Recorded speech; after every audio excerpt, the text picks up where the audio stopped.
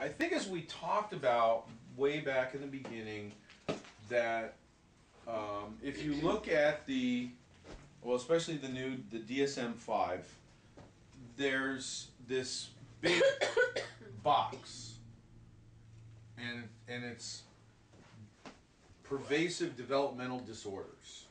Now, what does that mean? It sounds kind of scary, right?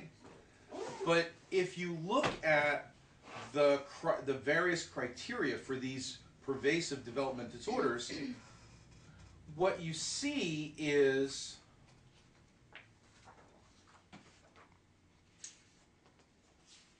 you could call them abilities or lack of abilities, or areas of behavior and or learning that fall outside of, this standard, whatever it is, 1 or 2 standard deviations. So if a child spends, X amount of time, and there's like, a dozen of these, right? So if a child spends X amount of time angry, then that gets a checkbox. If he spends X amount of time exhibiting some symptom of stress or impulse control or any one of a dozen things that we've looked at, those they get checkboxes. They get checkboxes, and again, unlike let's say strep throat, that has this simple, it's a yes or no test. It's like, it's like the pregnant little pink strip, right? You pee on it and it comes up, pink or blue or plus or minus. That's it. There really is no in between, right? Well, but all these are subjective. And so what they have is this big box here called pervasive development disorders. Pervasive meaning it's not just one thing. It's like spread out. It's a little memory, it's impulse control, it's stress, it's hyperactivity, it's failure to recognize social cues, and so there's all these little things. They're all spread out all over the place. Does that make sense? So when we're talking to parents, what does this mean? It just sounds so scary. But it just means it's not localized. It's not just like, somebody got run over by a bus and lost his arm. Okay, his arm's gone. That's a disability, and God help him and bless him, and we can see it. It's clear. It's, I was going to say clear cut, right? But that's it. It's there. It's identifiable.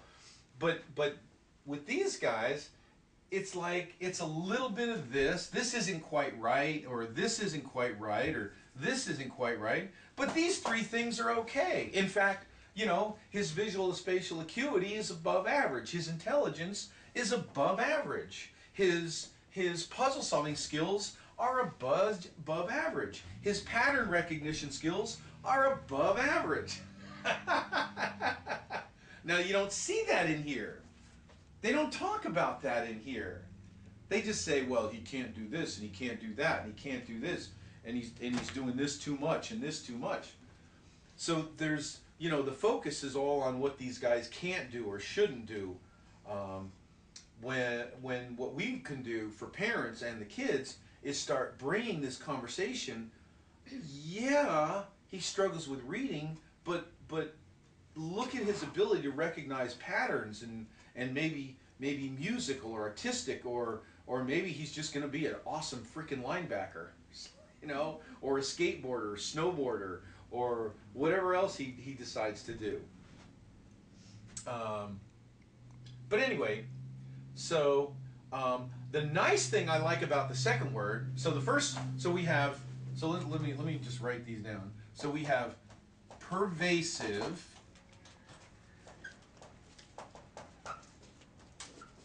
which simply means scattered, right? It's a little bit here and a little bit there. It's not, it shouldn't be a scary word for parents. Developmental. See, now this is cool. Developmental. What does that mean? It means it has something to do with development. It's something that gets developed. Again, it's not like the arm that's either missing or there, right?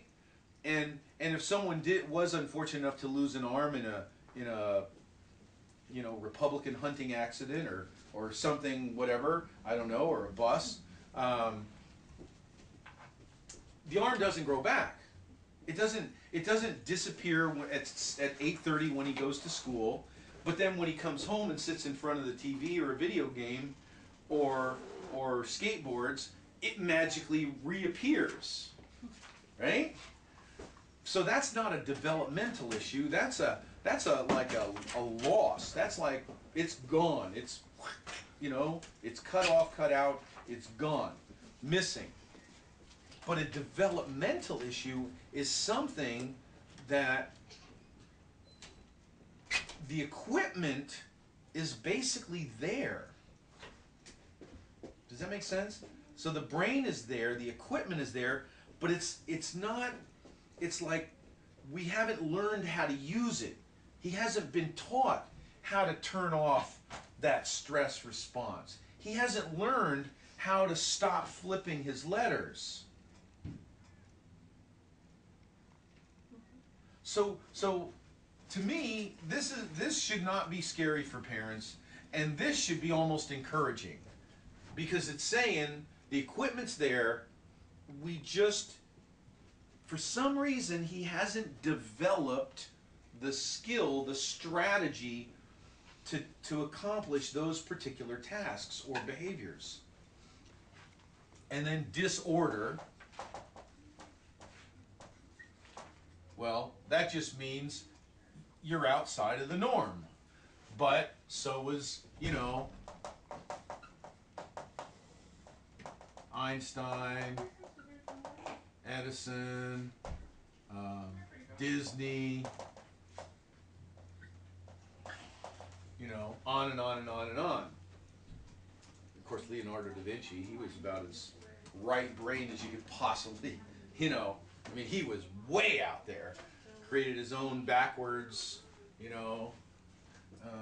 I know he had a different model, but I have a simpler model.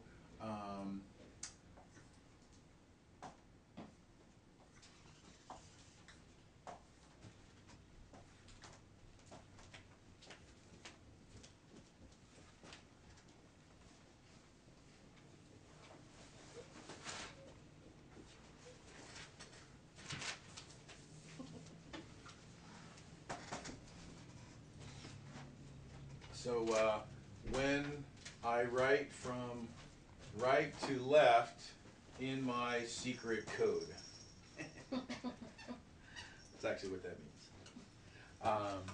And I did at one point. I just got so tired of fighting books that were all written the wrong way, and notebooks that went from, you know, they went from front to back.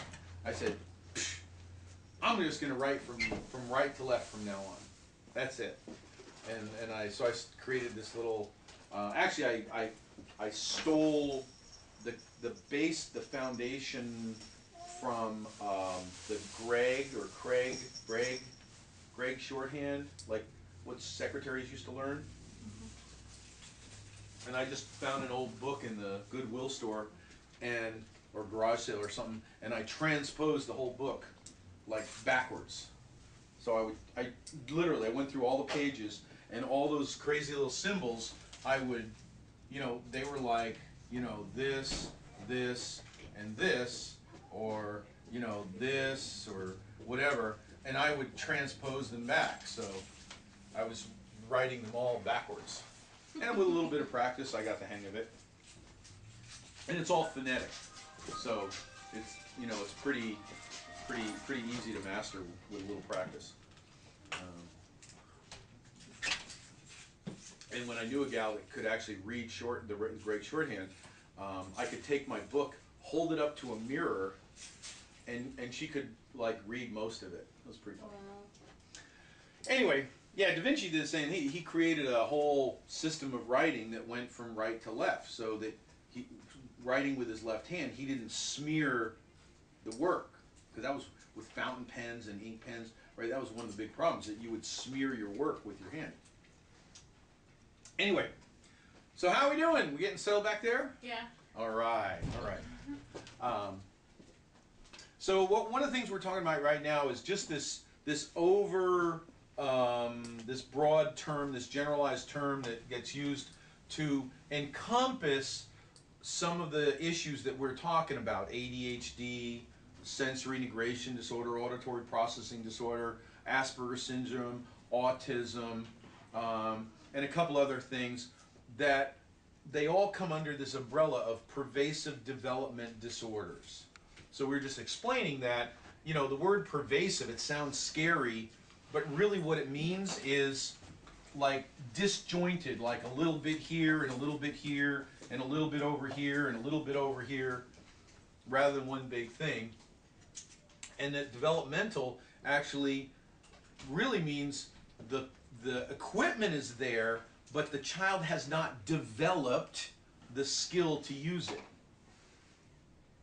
That's my interpretation. And of course, disorder just means they don't fit into this little bell curve norm. Here, when they have something like autism or just dyslexia, does it mean that they kind of like have a touch of all the other disorders that kind of, or are they, can they be completely separate things? See, that's a weird way of saying it. It's not that they have a touch of the other disorders, it's that all those disorders sort of overlap. Does that make sense? Yeah. They overlap. So, you know, if I was to try to do some graphing, you know, like, you know, inside of this pervasive developmental disorder, all these possibilities. So dyslexia, oh, the little guy's got the keys again. Hi, oh, surprise! Surprise! Yeah, I did that. So, you know, dyslexia shows up as, you know, flipping their letters and numbers, maybe not processing auditory information quite as well. It may have some handwriting difficulties. It may have some handwriting struggles. It may have some problems with memorization, right? Mm-hmm. Again, converting those auditory, the auditory information into something that's meaningful. Whereas now, classic ADHD will probably have often has some struggle reading and processing phonics, but it also may have hyperactivity, it may have some memory issues, okay? But it also has a lot higher stress response than dyslexia, you don't see in dyslexia, okay? And then autism or Asperger's or something, oh, and it may have a little bit of sensitivity to touch and a little bit of struggle processing abstract information, okay? Now let's look at autism. Flipping the letters and numbers and struggle with reading, the memorization, not necessarily the hyperactivity, but definitely some problems with memory, processing auditory information, way sensitive to touch, okay? more processing social cues, and a way, usually a more significant problem with judgment and reasoning, although you may see a little bit of that with ADD, and you may see a tiny bit of it with dyslexia. Does that make sense? Yeah. So, depending upon the value, you know, if this is ranked 4 instead of 2, and this is 2 instead of 4, and this is 3 instead of 6, on, you know, on all these score sheets, right? When you put it all together, it'll come out in one of those boxes. You know, if you have these, your what was that one again? Oh, that was autism.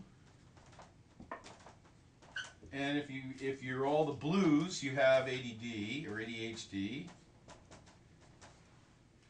And if you have enough reds, then you're dyslexic. Does that make sense? Yep. And I would, even if you're not going to buy it, just find the DSM-5, not this one, but the DSM-5. Although, you know, it wouldn't be bad just to look at the old one to compare it and see what they've done. Because the other thing they've done is they've taken some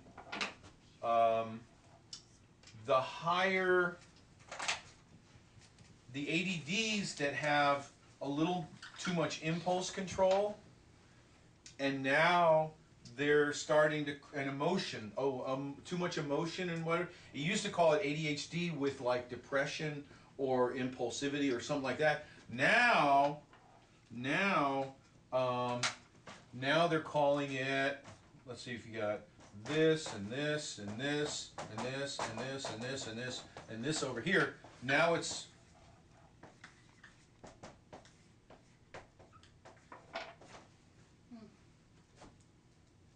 bipolar? Yep. Boy, and if you ever had any argument about getting on meds with ADD, try to keep your kid off of meds if he's diagnosed bipolar. Yeah, they're going to be with the county. You'll be sitting there alone at night, wondering who's got your kids. That's just my opinion. Okay, so bipolar what's is when you're really happy and then you're really sad and then you're really yeah. Let me see. Here's my right brain. Here's my left brain. And you jump back and forth. And they're not talking to each other. Right. Maybe some highs and lows out of that? You think? Yeah. But this is a little bit scary for me. I see this as a little bit scary because there's more and more of this happening where parents are refusing certain types of medical treatment, and they just come in and take their kids away. It's considered child abuse, and they become wards of the state. So, you know, with ADHD or dyslexia, high-functioning autism, you can probably get away with not medicating your kids. If they're diagnosed bipolar, you have and the school nurse or someone else says, you know, they come back with the testing and it says your kid's bipolar or something, boy, you don't have a choice. You'll have a fight on your hands. I think you got to fight. You're in a real dangerous situation. So, you know, anyway, I don't want to get into too much politics, and you know, certainly don't want to debate with the drug companies because you know they could squash me like a bug. So, I stay out of that controversy. I saw a bumper sticker that said, "Save a child, shoot a drug dealer."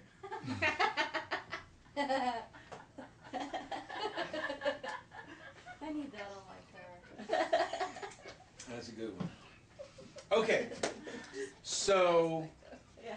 so again, you know, I always want to generally present parents with the best news possible, with the not a airy-fairy story. I don't want to lie to them. I don't want to pump smoke up their, you know, skirt.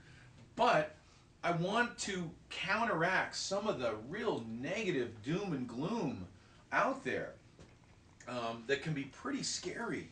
You know, I mean, when you take your child in, or the school takes them in, and they come back with a diagnosis of, well, he's got ADHD and depression and bipolar and you know, and sensory integration issues and some kind of auditory processing issue which we can't figure out.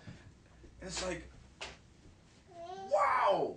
How scary. Moms don't really understand a lot of it either. They just think, ooh, they're all labeled with this, what do I do? I found a lot of people come up to me and they're saying their child's been this, and they don't really understand the whole thing. Yeah. Well, I think the important thing to remember is pretty much all of those things, with very few exceptions, the ODD, the OCD, the bipolar now, and all this, it all comes under this group. It all comes under the pervasive, meaning more than one place, more than one area of skills, more than one skill set, more than one behavior. It's developmental, which means we can't actually find anything wrong with them. Okay? That's what that means. It means their brain is there, all the muscles are there, right?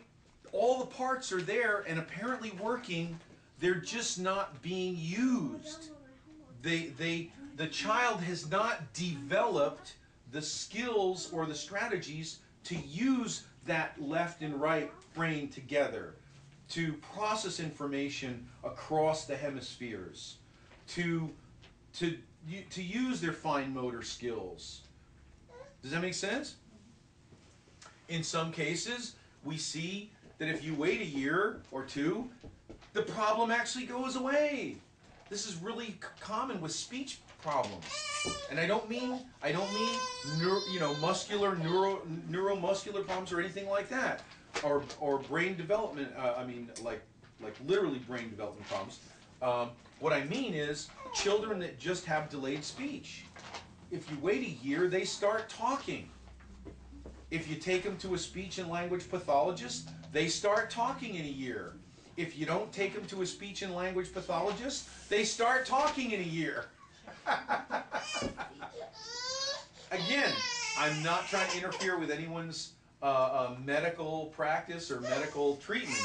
What I'm saying is, it seems that there are children out there that are simply,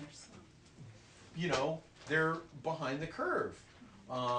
There's been a lot of research that says if we stop sorting children by age, this bell curve here, which is like, this huge difference in ability, okay, it actually becomes something like about a 3% variance in intelligence for plus or minus 2 standard deviations.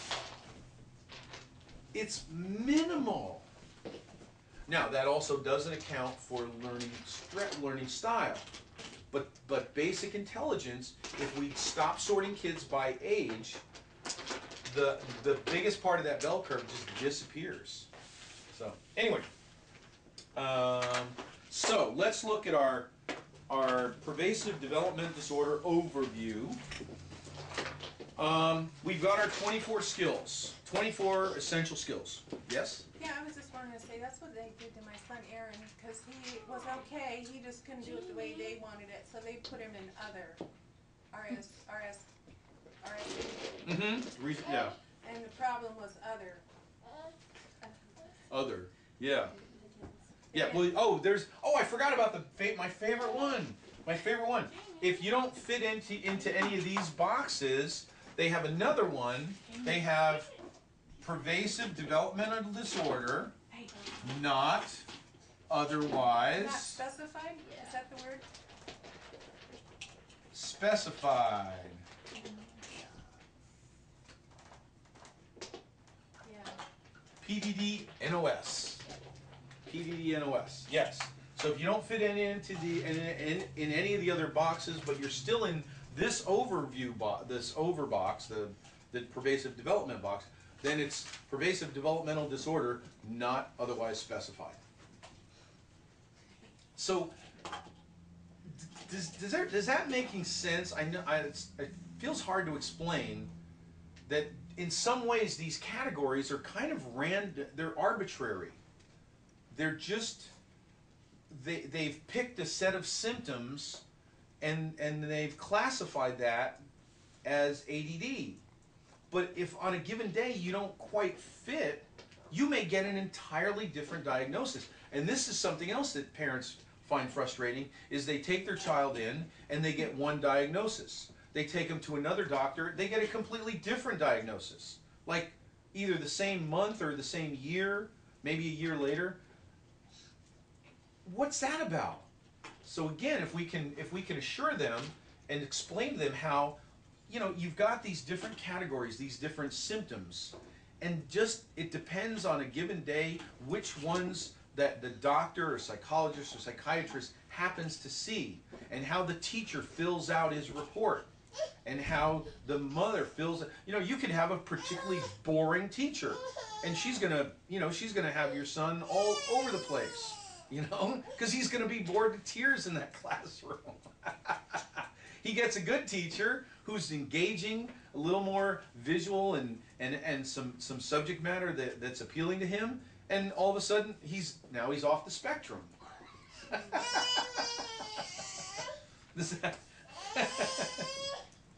By the way, Lisa's showing up in a little bit. I let her sleep late today. She was beat. So that's where we're starting out. For the most part, these are the skills that'll come into play most often. There's a few other ones, but these are the ones that come into play most often. All right.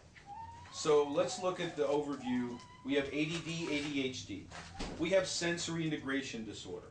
Auditory, and they changed the name of that to something else now. Sensory something processing. I think it's sensory processing disorder. They didn't like those two not matching up or something. Auditory processing, Asperger's syndrome, autism, PDD-NOS, nonverbal learning disorder, obsessive compulsive, oppositional defiant disorder, dyslexia, dysgraphia, dyscalculia, stuttering, Tourette's, and academic struggles without diagnosis. And like I said, I haven't really spent a lot of time with the DSM-5. There may be half a dozen other new things that they've added. Okay. Like bipolar. So bipolar is down there too.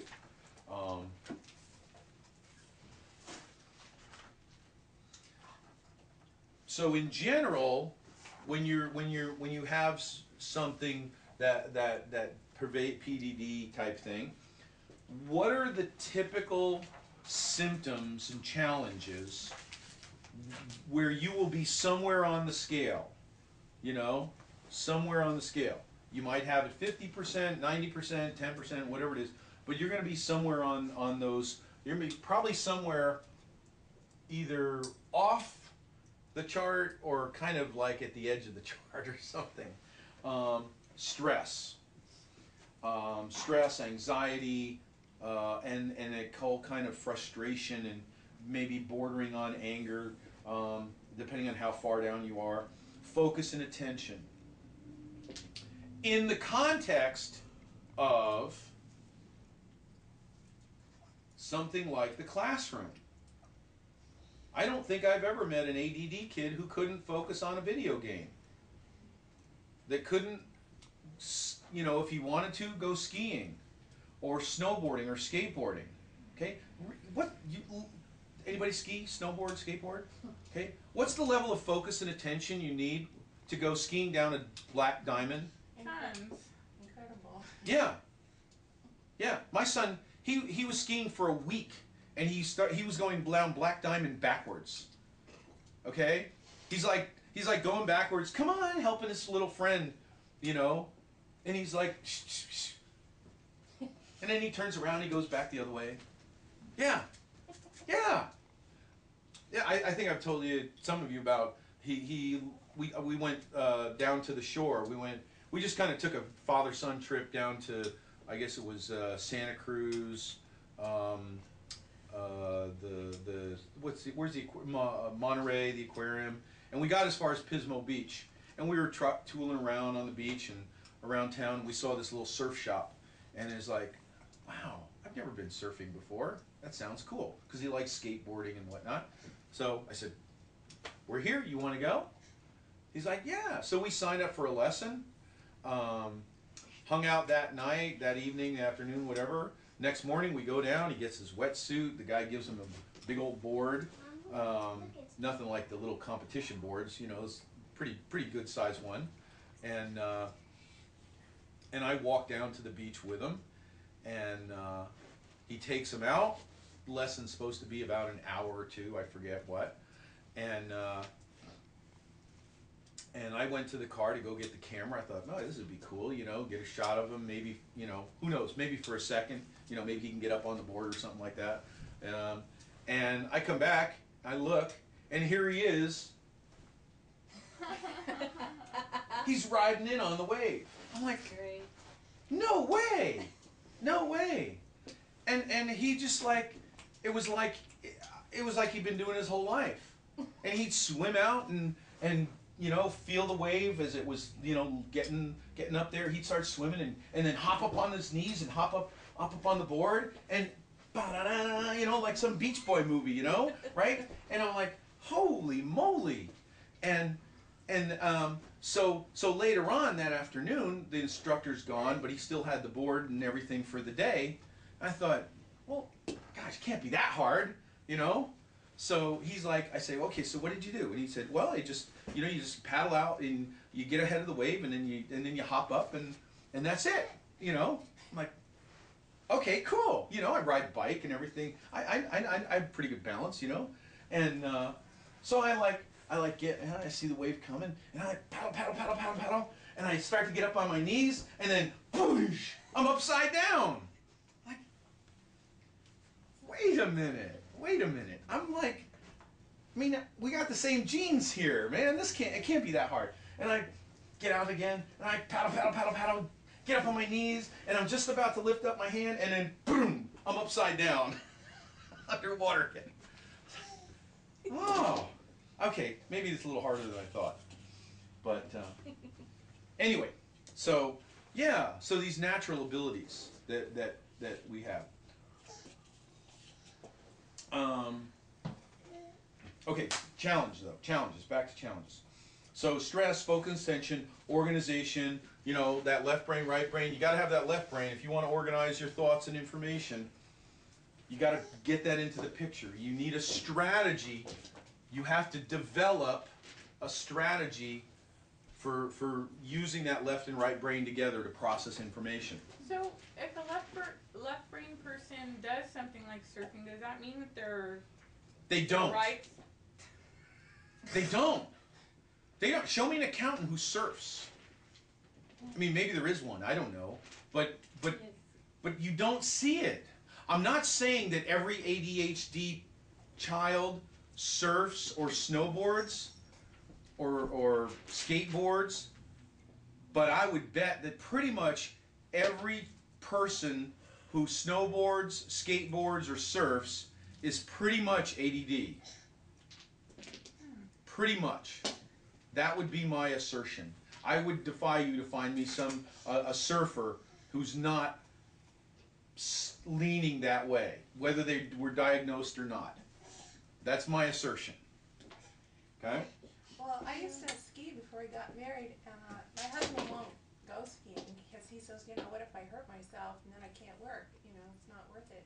Mm-hmm. So he doesn't want to try. Yeah. I mean, it's like football players. You know, show me a football player who's not ADD or very, very high visual. I don't mean they're diagnosable at ADD, but they're very, very visual, very, very intense, very, very competitive, and they're seeing things all going on at once. I mean, can you learn to do that? Maybe, I guess, with enough practice and motivation, but I don't know. I mean, there's probably exceptions to every rule. So, you know, whenever you make a generalization, you're wrong.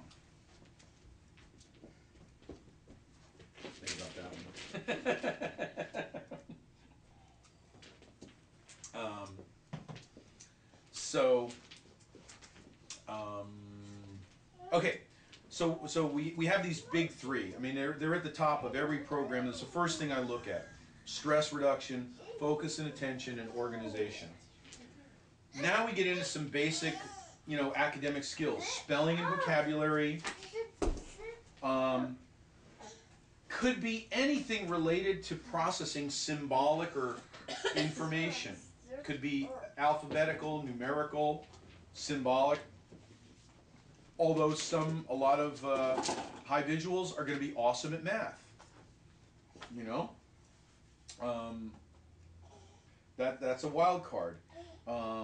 Reading, comprehension, and retention, memorization, note-taking can be a struggle because if I start writing, I can't listen anymore. Without a strategy for that. Can it be learned? Yes. Are you going to learn that? I showed you how to do that, didn't I? I must have missed it. Okay, the little tracing thing, this thing here, for helping kids with their handwriting, by tracing it 3 times with your eyes open and 3 times with your eyes closed, and then practicing writing things without looking at your paper. Okay? What happens is very quickly you start writing words instead of letters. Well, one of the problems I have is when I'm trying to take notes when you're listening, I'll forget how to spell the word. So I got to stop listening and try to remember how to spell the word. Right, but what's the point of what is the point of your notes? To remember. But Right. So what I say is get over all that. If you're going to take notes just to remember, first of all, you have to get the information, which means you can't be spending half your time writing things down. Right? You better be spending 90% of your time listening to the information so that you can at least hear it. Right. Let's say that gives you 10% of the time to actually write. Well, if you write about half as fast as the speaker speaking, that means you can actually write 5% of what they say without missing anything. Does that make sense? That's not very productive. I mean, that's not. It's not a lot. Not enough. So, no. No? No. If you're trying to write down all the information, yes, it's not enough. But if you use the keyword strategy, right?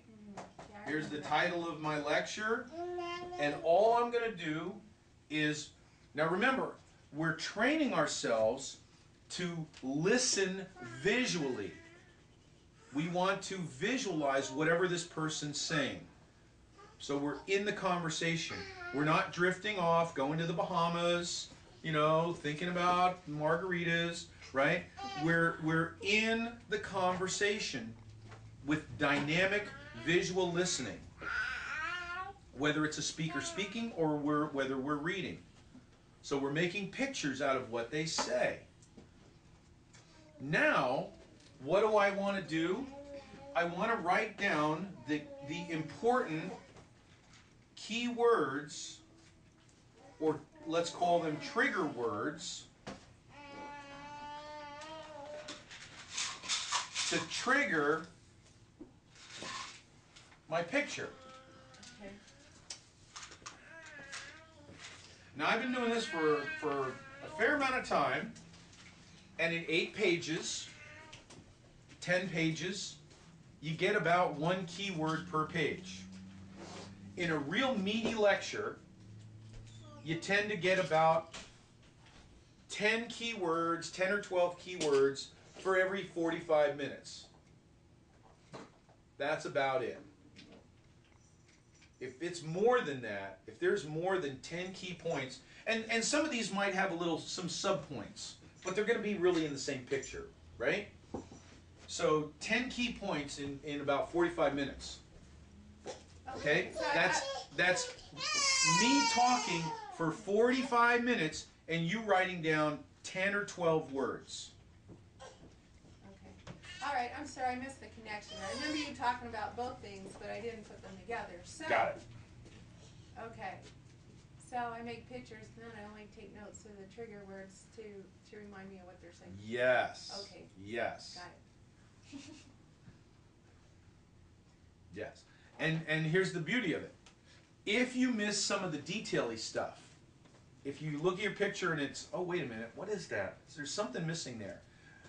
You can easily go back to the source, to your friend, to somebody else, to Wikipedia or Google or someplace, and you can find the details if you miss them, as long as you have the main idea written down. But if you miss the main idea, now what? You have no reference to know where to begin looking. Does that make sense? Yeah.